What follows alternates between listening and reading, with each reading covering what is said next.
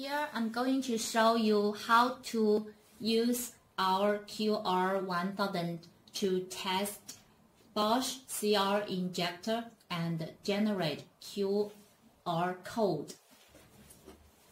First, turn on the power in the back of the tester. And then check the injector model number.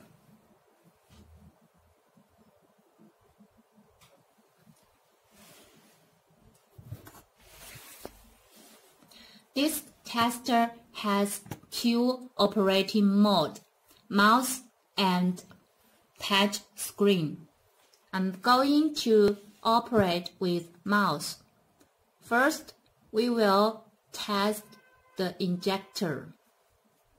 Here, click inject option and enter into this inject test page. We are going to test BOSCH CR injector, so I select BOSCH 28 volt here. Its select is voltage here.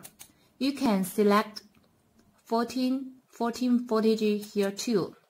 Okay, and adjust path here, adjust interval here, adjust count here, and then clamp injector coil with adapter cable.